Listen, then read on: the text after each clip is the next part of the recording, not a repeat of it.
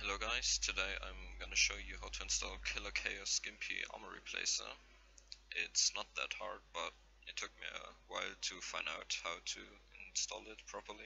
So first of all, you wanna install it manually. Download it manually, sorry. Just click here and download it and wait until it's done. Okay, after you've downloaded it, go into your downloads folder and open with 7-zip. If you don't have 7-zip, I'll leave a link in the description. First of all, you wanna double click on Killer Keos.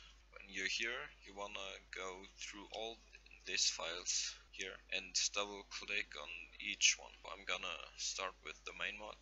Double click on the main mod, then install what you prefer, the silly mod or the normal mod. The silly is with big boobs and the normal is just for better immersion. So I'm gonna use the normal. Just when you're here, click on extract. Mine is in German because I'm German, so don't mind about that. Just click on extract and then go into your Skyrim data folder.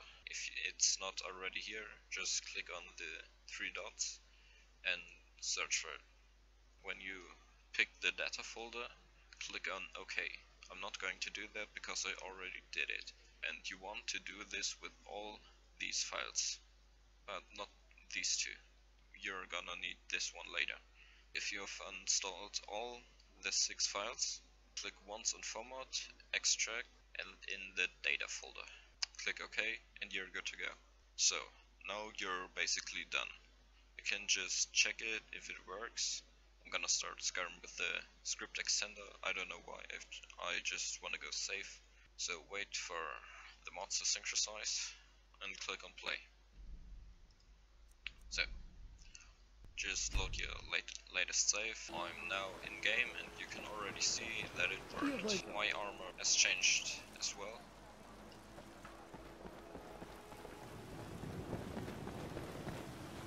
Hers changed and so you can see it worked. Yeah. If you install the silly mod, then the boobs are gonna be enormous. If you found this video helpful, leave a like. If you didn't find it helpful, don't leave a like, leave a dislike, I don't really care.